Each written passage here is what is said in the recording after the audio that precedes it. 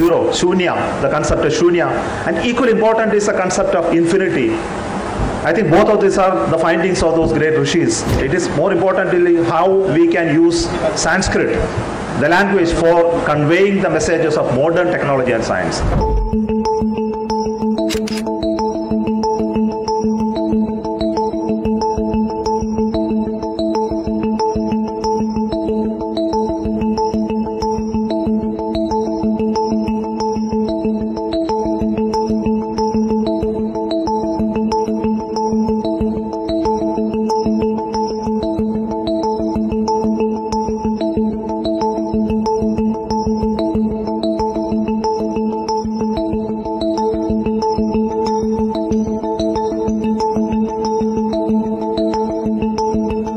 I come from a domain of science and technology. I am a rocket scientist. I have been building rockets.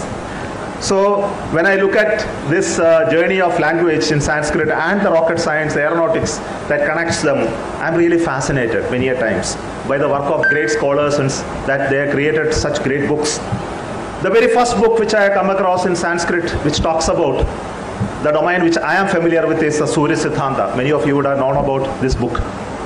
And this is the book specifically talks about the solar system, the sun, the planets, and how the planets move around the sun, the periodicity of this movement, the time scales which are involved, the size of this, the whole structure, even the size of the earth. I think all these thoughts that happened there that time, it didn't stay here. It traveled all the way through the Arabic travelers. It went to Europe, and thousands of years later, the knowledge came back to us in the form of discovery by the great scientists of the Western world.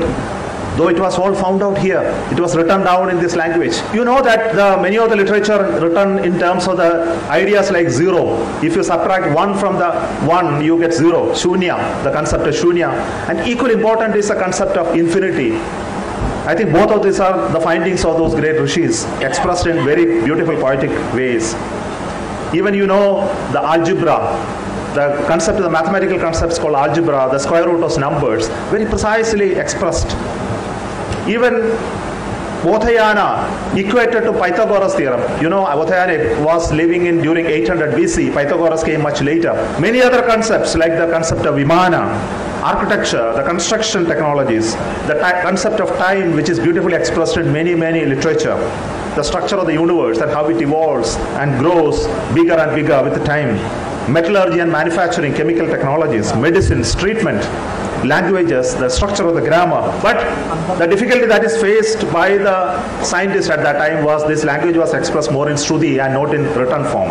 And because of this Shruti nature of learning and teaching, the Sanskrit attained a beautiful nature that it is very easy to listen and by heart it, unlike many other languages. It's a rule-based, formula-based and logical syntax. For people like us who are engineers, scientists, like it very much. Any language which is rule-based, syntax-based is something that suits into computer languages. And you know, computer people who are especially working in the artificial intelligence, machine learning, they like Sanskrit. And there is a lot of research being done how Sanskrit can be used for bringing into computation, natural language processing. It is not the old literature and science that we must propagate. It is more importantly how we can use Sanskrit, the language, for conveying the messages of modern technology and science. Then only it will survive. I think all these thoughts that happened there that time, it didn't stay here. It traveled all the way through the Arabic travelers. It went to Europe, and thousands of years later, the knowledge came back to us in the form of discovery by the great scientists of the Western world. Though it was all found out here, it was written down in this language.